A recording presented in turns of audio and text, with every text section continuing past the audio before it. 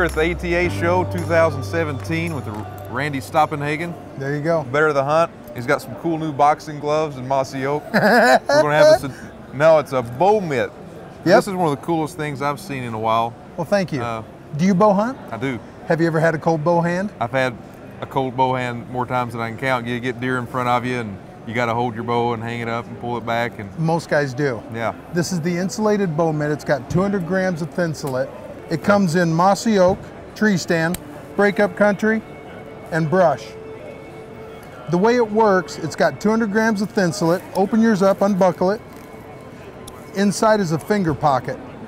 That finger pocket is there so when it's -20, if you have poor circulation, you can put a hand warmer inside, plus you can put one on the thumb side. It also manipulates the mitt around because your stabilizer goes through this grommet, and that's what attaches the bottom of the mitt to the bow.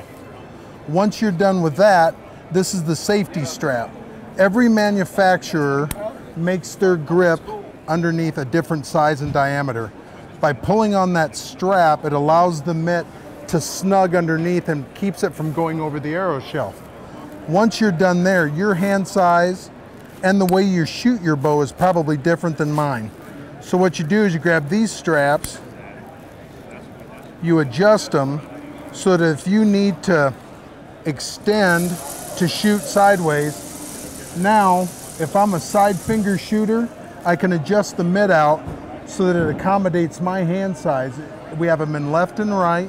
They'll fit any bow, and I guarantee you it'll do nothing to hurt you and everything to help you.